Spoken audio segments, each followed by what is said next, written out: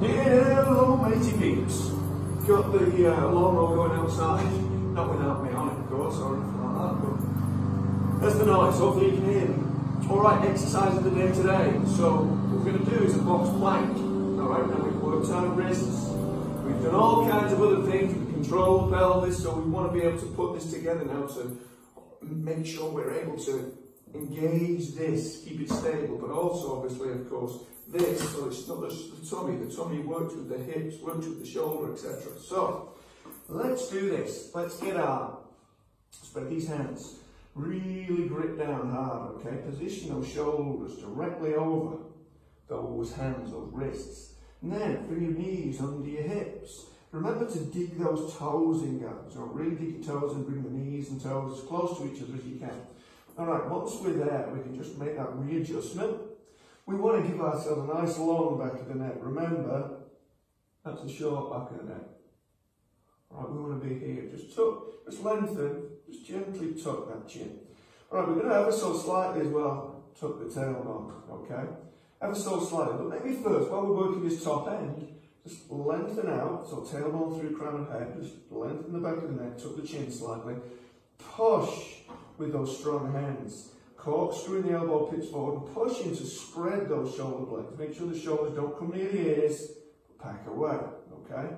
And then we can lightly tuck that tailbone, pulling those bottom ribs down. Think about squeezing the butt cheeks, being in that tuck position. Keep those shoulders spread, keep the long back of the neck, keep the shoulders away from the ears. Take all the slack out of your body. Just take the knees off the ground, just that little bit. Now what's going to make this a little bit more challenging is keeping that pelvis in that position. Don't let it come to here. Slight tuck. Shoulders spread. And just slightly get that forward shoulder lock. Keeping those knees close to the ground.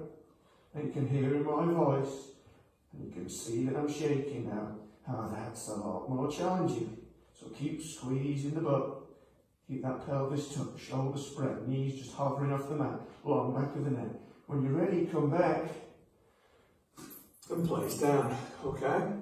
So that's just a lot shorter plank, obviously, than having those legs out. You're going to get some additional wrist work, you're going to get some additional shoulder work, and you're going to be engaging that tummy.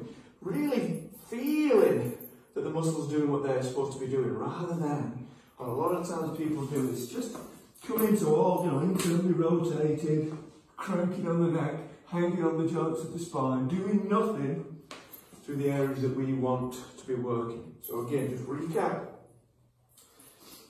Get those toes digging into the mat with the hips, with the feet and knees hip width. Get those knees as close to your toes. Position your shoulders over your hands. Corkscrew.